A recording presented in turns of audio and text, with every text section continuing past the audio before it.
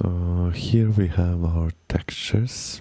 We call them black, white and brown. It's called mask, fur black, mask, fur white. Just to visualize them, we will use surface unlit. It's like a constant color everywhere. Let's take RGB. So here you can see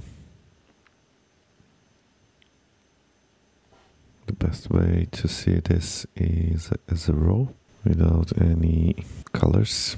So that is one of our brown masks that we will use to drive a red patch that we have on the back and towards the whole body. So if we see that redness comes also on top here and a little bit on the body there, mixing with the whites and blacks. So that is in our red channel. In our green channel we have separation between tail and body, and in our blue channel we separated legs to be able to do a small gradient and mixing of probabilities only there. And in white, so in a white channel you can see that we have a white for our chest and stomach, a white around the eyes and stripes, and we have also a white that we will use to mix the top part. So that would look like this, the mask for that,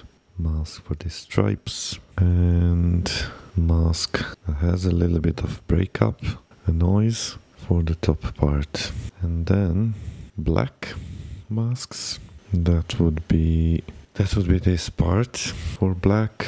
And if we look the red channel, so that's the back side, that one, that and that. In the green, it's overall black on top and a little bit on legs and on the back. And that is something that we painted for this part.